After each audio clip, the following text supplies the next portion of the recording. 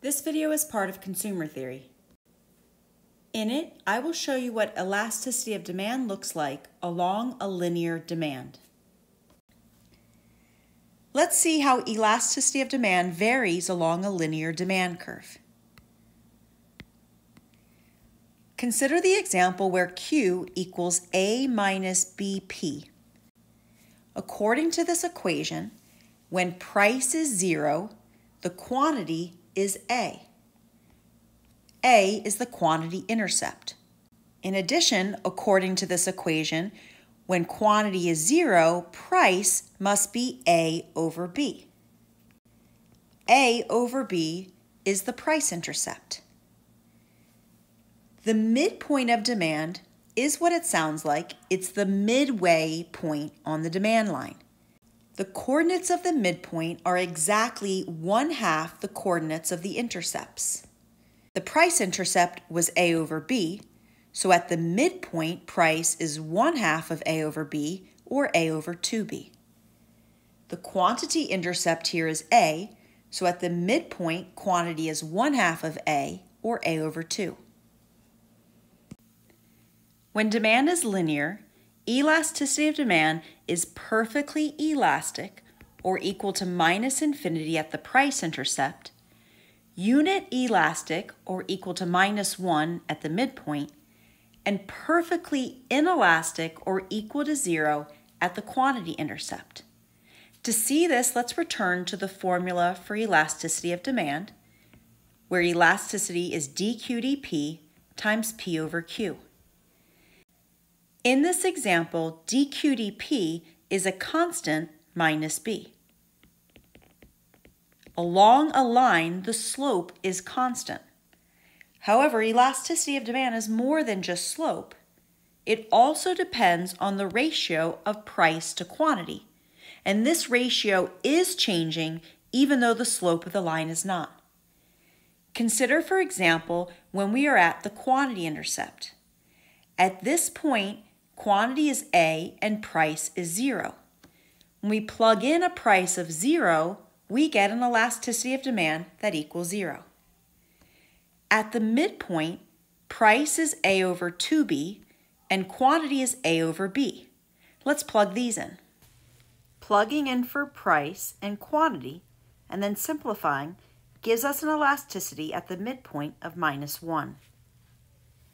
At the price intercept, price is A over B and quantity is 0. Plugging in a quantity of 0 gives us an elasticity that's minus infinity. The midpoint allows us to divide a demand line into two different halves. The top half is the half for which demand is elastic, and the bottom half is the half for which demand is inelastic. To understand the intuition of this, let's revisit the elasticity formula that's based on percentages. Elasticity is the percentage change in the quantity demanded divided by the percentage change in price. Along the top half of demand, say at a point up here, price is relatively large and quantity is relatively small. Because price is relatively large to start with, any change in price will represent a relatively small percentage change, and because quantity is relatively small to start with, any change in quantity will represent a relatively large percentage change.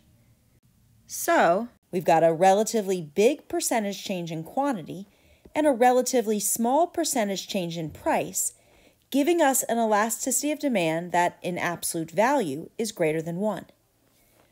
Somewhere along the bottom half of demand, like for example here, now price is relatively small and quantity is relatively big. For some movement along demand, for some change in quantity and price, the percentage change in quantity will now be pretty small because quantity started off relatively large, and the percentage change in price will be relatively big because price started off relatively small, giving us an elasticity that's inelastic or less than 1 in absolute value. So we've seen that when a demand curve is really a demand line, elasticity varies along it in a very specific way. In fact, Elasticity of demand varies along most demand curves. There is a special type of demand, however, called a constant elasticity demand, along which elasticity is the same at every point. Constant elasticity demand curves have the exponential form of x is a times p raised to the power epsilon, where x is the good of interest, where a is just a positive constant, where p is price, and where epsilon is a negative constant. You've already seen an example of these in the elasticity of demand video. In that video, I used the example of a Cobb-Douglas utility function u equals x to the 1/2 times y to the 1/2. For this utility function, we can derive the demand function for good x to be income divided by 2 times the price of x. This can alternatively be written as income divided by 2 times the price of x to the power -1. In this example, A is income over 2, P of x is price, which means then that elasticity of demand is a -1, which in fact is always the case for any Cobb-Douglas utility function. So Cobb-Douglas utility functions give us constant elasticity demand curves, where elasticity is a -1 at every point along demand.